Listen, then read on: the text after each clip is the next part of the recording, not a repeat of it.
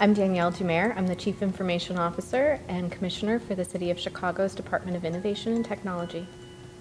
I'm Charlie Catlett. I'm a computer scientist at Argonne National Laboratory and the University of Chicago.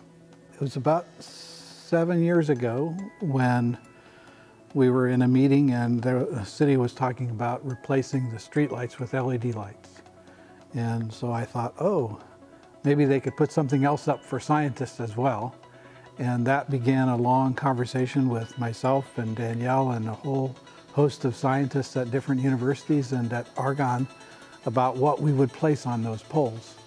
That eventually became what we now see as the array of things. I think there were things that we were hoping to learn from a science point of view, and then there were many conversations with the city about the kind of things that the city would like to gain from not just the data that comes out of the instrument, but the whole project of involving scientists and students and others. From our point of view, from a science standpoint, the first is that we wanted to build a system that we could remotely program that would be reliable despite being in very harsh conditions. And so there was a tremendous amount of work just in developing that resilient platform.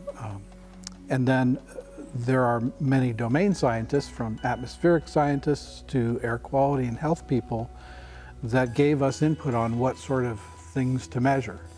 And so we ended up with air quality as one of the important things that we measure, and scientists want to understand how traffic patterns or weather affects air quality, and what might the city do if there were some way to improve air quality by changing a schedule or installing green spaces and things like that. From a city's perspective, our Department of Public Health, they have environmental inspectors, and they monitor air quality and issues related to air quality. So this would be another tool for them to get information about that and help them prioritize or determine what interventions might need to be taken where. Similarly, in the past, if we wanted to understand traffic patterns, how our streets are being used by pedestrians, by bicyclists, etc., we would have to do very manual counts using people, and so that meant doing those counts infrequently.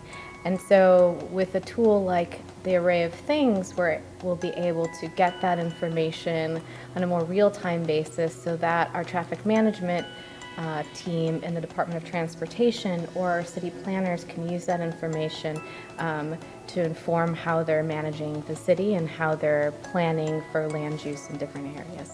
The Department of Planning and Development is especially interested in seeing how changes that they might make to neighborhoods that may have been zoned one way previously, what impact that's having on those areas over time. So there'll be data at more micro level to understand that, and so that's a great opportunity. Also, the Department of Transportation is committed to Vision Zero and the idea of eliminating pedestrian deaths, and so they're interested in using the tool to collect new data about what's happening around pedestrian safety and bicycle safety in our intersections. So we hope that through use cases like that, we will be able to impact the safety of our neighborhoods.